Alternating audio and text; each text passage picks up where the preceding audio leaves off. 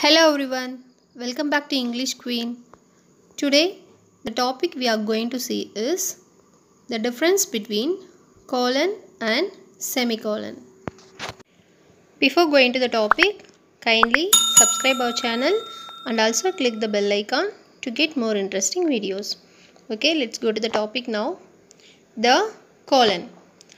So இது என்ன அப்படினா, it is a punctuation mark. So the formation is two dots one over the other. So ரெண்டு dots வந்து ஒன்னு கீழ ஒன்னு இருக்கும். அதான்.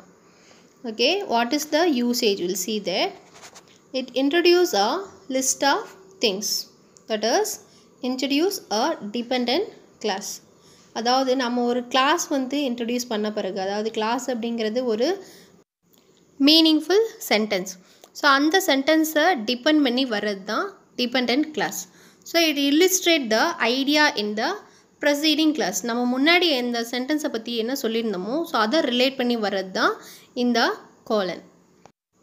We'll see one example. A man needs 3 things to survive.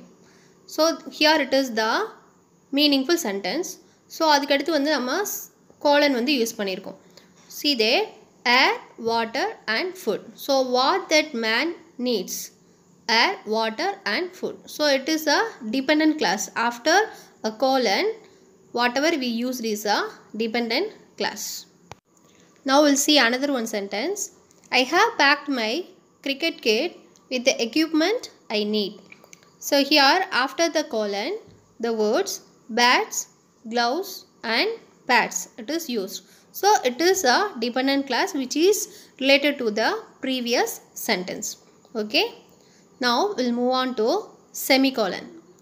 So semicolon consists of a dot above a comma. Okay. Above the comma we use dot. So that is semicolon. So the usage of this is, it is separate sentences where the conjunction has been left out. That is, it is used to link the sentence. அதாவது ரெண்டு sentence link பண்றதுக்காக தான் நம்ம இந்த semicolon use பண்றோம். We'll see the example. See the first one. Suman likes to play cricket. Arun likes to play hockey. So here in between that semicolon is used. So instead of the conjunction, அதாவது conjunctionக்கு பதிலா நம்ம இந்த semicolon வந்து use பண்ணிருக்கோம், which is connecting two sentences. Okay, that's the meaning. Now we'll see the next sentence. I did not finish reading the text. Here semicolon is used. Instead, I watched the news. So here two sentences are linked with the semicolon. So the semicolons are used to linking the sentences. Instead of using the conjunctions, it is used for the linking of sentences. Okay friends, now you may have understood what is the difference between colon and semicolon. I meet you soon in the next interesting topic, and for more videos you see the description below. Okay, if you like this video, kindly subscribe to our channel. Thank you.